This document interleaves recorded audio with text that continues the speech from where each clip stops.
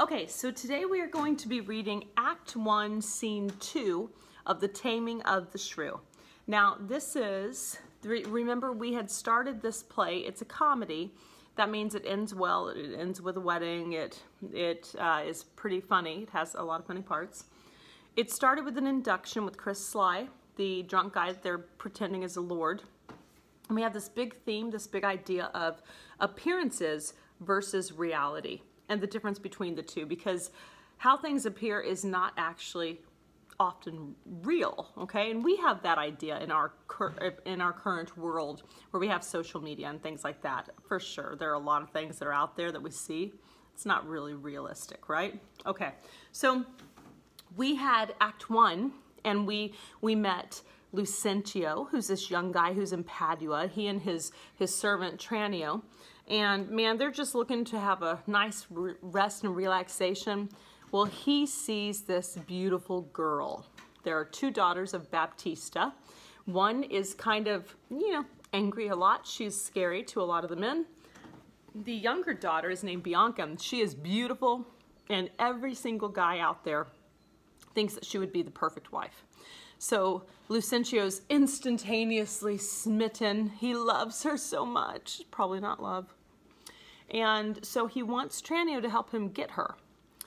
The other two suitors for Bianca have agreed, Gremio and Hortensio have agreed to work together and try to find Catherine a husband. So Lucentio decides, well, he and Tranio come up with this idea where Lucentio is going to pretend he's going to dress up like a schoolmaster, like a tutor, so that he can get into Bianca, or to get into Baptista's household to talk to Bianca. While he's doing that, Tranio's going to dress up like him, and he's going to pursue Bianca with Baptista. He's going to go to Baptista and be like, I would like to marry your daughter.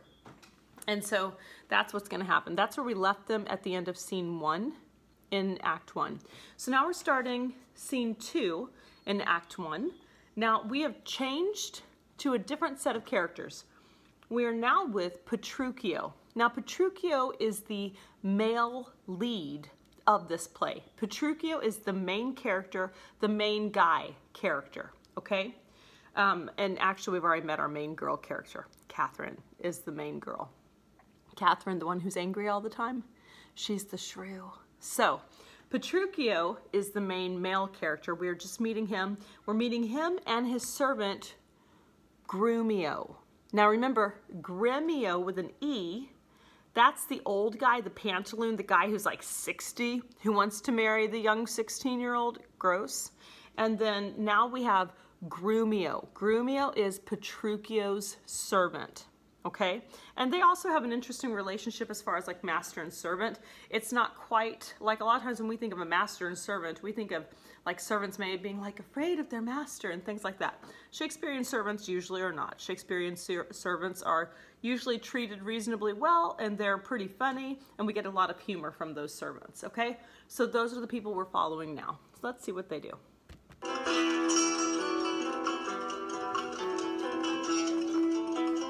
Sweet tunes.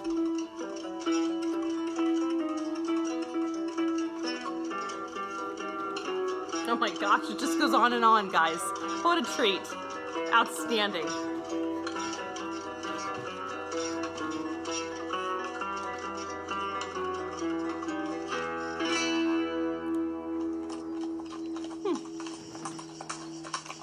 Petruchio. Verona, for a while I take my leave to see my friends in Padua, but of all my best beloved and approved friend Hortensio, and I trow this is his house. Here, Sir Grumio, knock, I say. Knock, sir? Whom should I knock? Is there any man who's abused you, worship? Villain, I say, knock me here soundly. Knock your ear, sir? Why, sir, what am I, sir, that I should knock your ear, sir? Villain, I say, knock me at this gate and rap me well, or I'll knock your knave's pate. My master is ground quarrelsome. I should knock you first, and then I know after who comes by the worst. Will it not be? Faith, sir, and you'll not knock. I'll ring it. I'll try how you can sulphur and sing it. Help, master! Help, the master is mad! Now knock when I bid you, sir, villain! Okay, okay, so we get a lot of like insight into Petruchio and his servant Grumio. First of all, they're funny, okay? If you didn't really catch like what all they were saying, like they're pretty funny. So Hortensio says, knock you here. He's like, I get the feeling like, or Petruchio, I get the feeling Petruchio maybe doesn't, maybe he doesn't have Grumio do a lot, or maybe just Grumio knows he can get away with stuff, maybe. Because he tells him to knock on Hortensio's door. But he says it strangely. He says, knock upon the gate, okay? He says, knock, I say. And then Grumio's like, knock, and he takes it as like, punch, okay? So he's like, who should I knock? Is there any man here who's upsetting you? And Petruchio's like, villain, I said knock here soundly. You know, Grumio's like, knock here, sir. Why? He says, knock me here soundly. He's like, knock you, sir, here soundly. Why? Why should I knock you here? Why should I hit my master? Oh, no. And Petruchio says, villain, I say, knock me at this gate. Rap me well, or I'll knock your knave's pate. And Grumio's like, man, you're picking a fight. I should knock you first, and then I know after who comes by the worst. You know, and Petruchio's getting like huffier and huffier as this is going on. Have you ever had that moment with like a good friend where they say something and it's maybe funny, or it's maybe not worded exactly correctly, and you kind of tease them over it? You kind of mess with them a little bit because it's a hoot, and they're getting like grumpier and grumpier with you, and you just think you're hilarious. Like, I feel like this happens all the time in my world, and nobody appreciates how funny I am, and I feel like Grumio is feeling that so much right now. Anyway, poor Grumio. And so finally, you know, Petruchio's like threatening his servant Grumio. Right then, Hortensio opens the door, maybe thankfully for Grumio's sake. Oh, what's the matter? My old friend Grumio, and my good friend Petruchio. How do you all, Verona? Okay, so one thing I forgot to mention, Petruchio is old friends with Hortensio. So that's kind of cool. So Petruchio has come, we don't know right now why he's in Padua. We know he came from Verona. And so he's in Padua for some reason. He's going to his friend Hortensio's house. Hortensio is the suitor who's probably like in his late 20s, maybe 30. And he's the one who wants to marry Bianca. So remember, he is trying to find a husband for Catherine. Signor Hortensio, come here to part the fray. Com tutto il cuore ben trovato, may I say. Alla nostra casa benvenuto, molto onorato, signor mio Petruchio. Rise, we will compound this quarrel. Oh, nice, 'tis no matter, sir, when he ledges in Latin. If this be not a lawful cause for me to leave his service, look you, sir, he bid me knock him and rap him soundly, sir. Well, was it fit for a servant to use his master so? Being perhaps, for aught I see, 32 a pip out. And would to God I had well knocked it first, and had not Grumio come by the worst. A senseless villain. Good Hortensio, I bade the rascal knock upon your gate, and could not get it for my heart to do it. Knock at the gate? Oh, heavens. Spake you not these words? Plain, sirrah, knock me here. Rap me here, knock me well, and knock me soundly, and come you now with knocking at the gate. Sirrah, begone, or talk not, I advise you. Petruchio, patience, I am Grumio's pledge. Why, this a heavy chance twixt him and you, your ancient, trusty, pleasant servant Grumio. And tell me now, sweet friend, what happy gale blows you to Padua here from old Verona? Okay, so Grumio is acting a little obtuse to the very end. So Petruchio says, I told you to knock the gate, you know, and he's like, oh, you said, you didn't say knock the gate, you said knock me here. So I thought you wanted me to knock you, not the gate. He's just playing dumb. He knows what happened, but he thinks it's hilarious. Again, funny. And then Hortensio is like, so why are you here? Like, what's up? What's going on? Why are you here, Petruchio? What's going on with you? Such wind as scatters young men through the world to seek their fortunes farther than at home, where small experience grows. But in a few, Signor Hortensio, thus it stands with me. Antonio, my father, is deceased. And I have thrust myself into this maze, happily to wive and thrive as best I may. Crowns in my purse I have, and goods at home, and so I'm come abroad to see the world. Petruchio, shall I then come roundly to thee and wish thee to a shrewd, ill-favoured wife? Thou'dst thank me but a little for my counsel, and yet I'll promise thee she shall be rich, and very rich.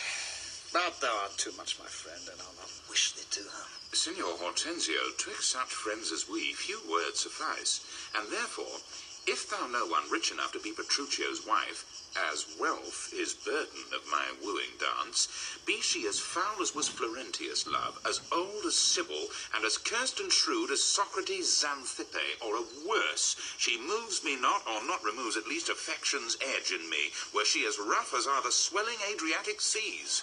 I come to waive it wealthily in Padua. If wealthily, then happily in Padua. Nah. Okay, so let's pause for a second. So Petruchio tells Hortensio, I come to seek my fortune.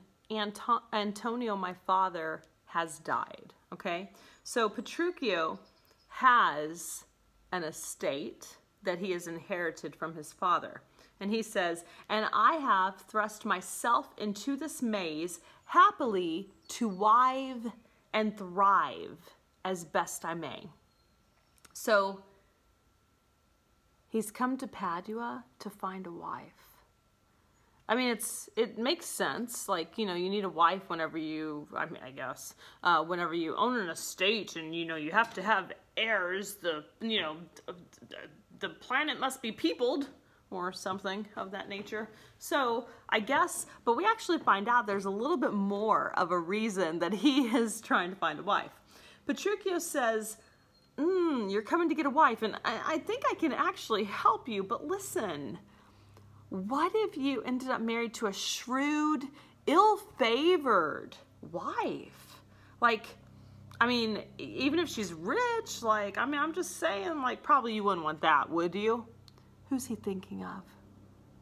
Catherine. Petruchio says, listen, Hortensio, we are friends, so I'm going to be honest with you. If she's got money, I've got time. I'm ready. He says, she could be as foul as Florentius's love. These would all be people from like mythology that the audience would recognize. As old as Sybil, as cursed and shrewd as Socrates' Xanthippe. Or worse, she moves me not, or not removes at least affection's edge in me. So worse, I don't even like her. I don't even want to hang out with her or be around her at all. He says, if she were as rough as the whole Adriatic Sea, if she's wealthy, then I'm happy. Hey, look here, sir. He tells you flatly what his mind is. Why, give him gold enough and marry him to a puppet or an aglet baby or an old trot with never a tooth in her head, though she have as many diseases as 52 horses. Why, nothing comes amiss, how money comes with all. Petruchio, since we are stepped thus far in, I will continue that I broached in jest. I can, Petruchio, help thee to a wife, with wealth enough and young and beauteous, brought up as best becomes a gentlewoman. Her only fault, and that is for faults enough, is that she is intolerable cursed, and shrewd and froward, so beyond all measure that were my state far worse than it is, I would not wed her for a mine of gold. Okay, so let's pause. So Grumio piped in there after Petruchio said he'll marry anything, he doesn't care. She got money, he's got time. Grumio pipes up and he's like, yeah, he just needs the money. If she's got enough money, he doesn't care. You can marry him to a puppet, you can marry him to a, an aglet baby, an old woman that doesn't even have her teeth in her head still. You can marry her to that, doesn't matter. If she has money, she can have diseases, a bunch of diseases. Ooh, that is not good. And yeah, he'll definitely marry her, no problem whatsoever.